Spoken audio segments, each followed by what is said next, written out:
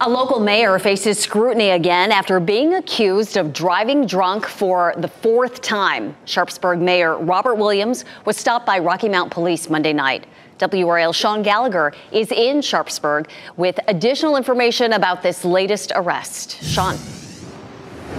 Yeah, Renee, since 2018, Mayor Robert Williams has won an election half as many times to represent Sharpsburg as he's been stopped and arrested for DWIs, with that number you said, his fourth time yesterday. A viewer sent us video of what we believe to be the arrest of Williams. Rocky Mount Police could not confirm this was Williams in the video, but tell us Williams was pulled over in a white Dodge pickup truck that you can see to the right of the video, and the shirt he's wearing matches the yellow shirt in his most recent mugshot. Rocky Mount PD says they received a call of a reckless driver on Wesleyan Blvd just after 5:30 Monday evening. He was arrested and charged with DWI, driving while license revoked, open container, and a concealed handgun permit violation. This is his second DWI charge this year and fourth since 2018. The town of Sharpsburg confirmed the arrest, saying in a statement, Williams' authority as mayor remains suspended after the board took action in January. We've also reached out to the town of Sharpsburg's mayor pro tem, who's the person who takes over when the mayor is unable to fulfill his duties. We're looking for answers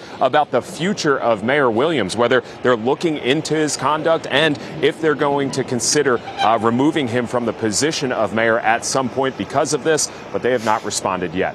Sean Gallagher, WRAL News, Sharpsburg.